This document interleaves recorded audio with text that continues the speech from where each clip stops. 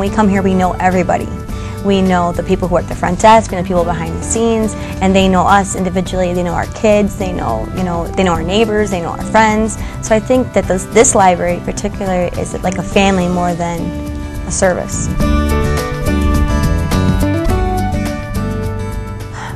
Having that book or that item that, that really just filled that niche, that's important to me.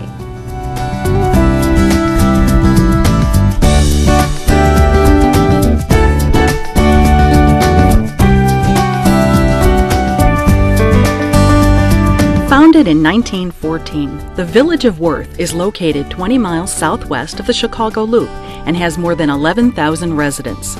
Known as the Friendly Village, Worth is home to many working-class families, has 2 grade schools, a junior high, a park district, and a public library.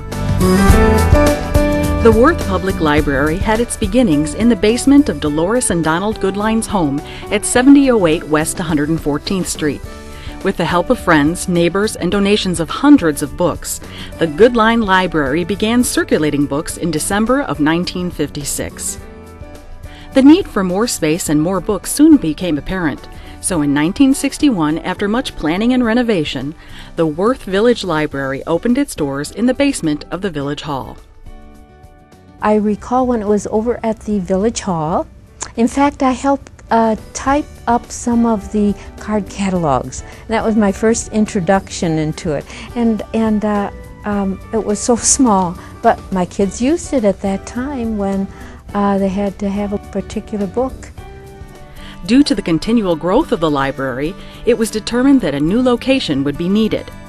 Property at 6917 West 111th Street, the site of Worth's first homestead, was purchased. After several defeats, a referendum was passed and construction of a new library began in 1970.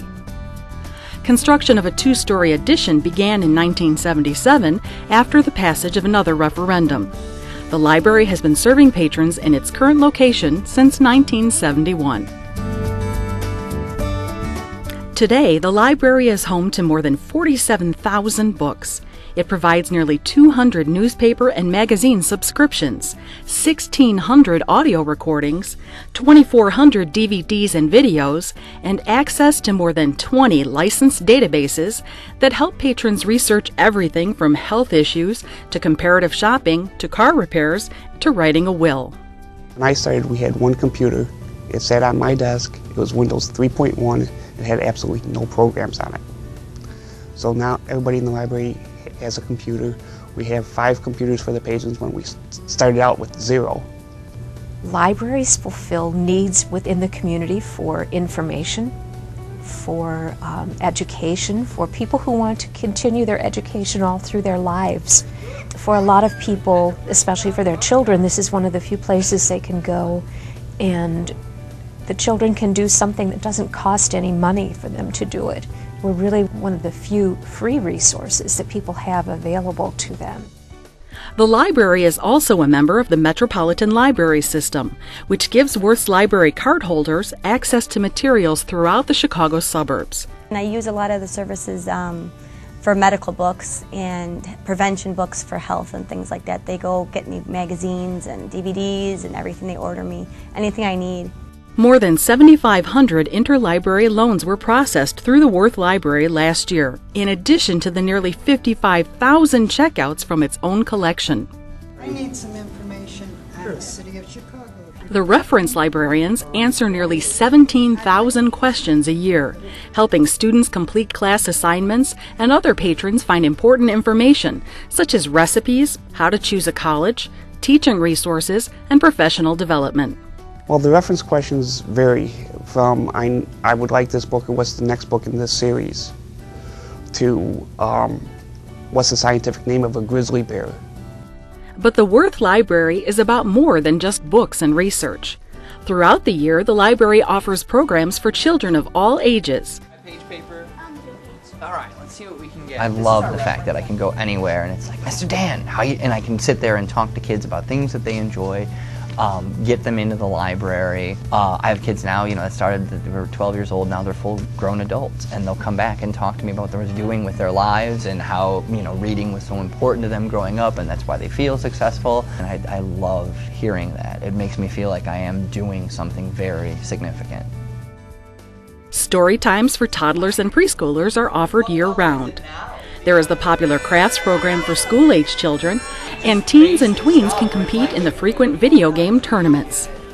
And children of all ages can participate in the summer reading program, which helps keep their reading skills fresh.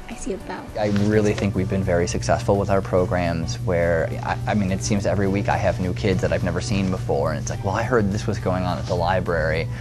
So there's always a new face to introduce myself to, and to me that speaks volumes of what we're doing. If we keep getting new people every week, then, well, we're doing something right. Adults are able to participate in educational lectures on subjects as diverse as sculpture, old-time radio programs, and gardening.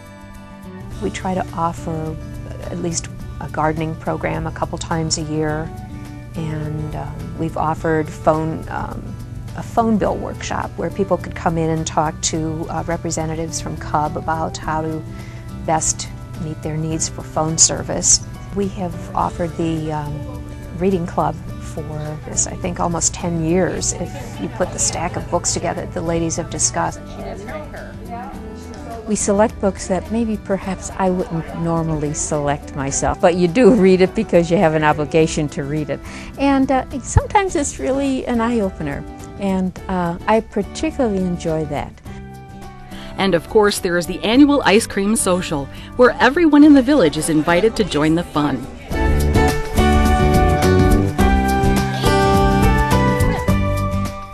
The library staff works hard to ensure that the library collection is up to date and interesting to as many residents as possible.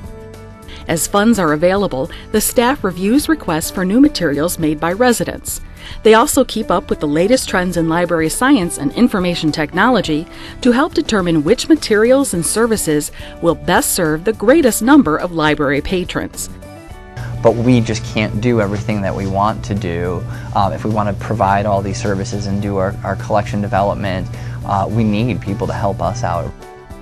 In the coming years, we'd like to be able to use our space, the existing space that we have, in the most efficient way possible. And the building is over 30 years old, so we have needs within the building, carpeting, painting, and trying to make accommodation for the computers that the public wants to have. Everybody has a need, and you try to meet at least some of them for every person. For 45 years, the Worth Public Library has been a resource for the residents of the community. It's a place for learning, for entertainment, and for families. We come here and we know everybody. Everybody's friends. This is the first library that we've actually been involved in that is like that. Yes. That is, like you said, like a little family. We fill such a huge void. You can get anything you need here. Anything. Whether it be your DVDs, music, literature, you can get games, you can get anything you need. And by providing programs in addition to the materials, I think we cover a lot of bases. I think they're absolutely essential. It really does try to accommodate the patrons. I don't have any complaints. They're very, very, very nice.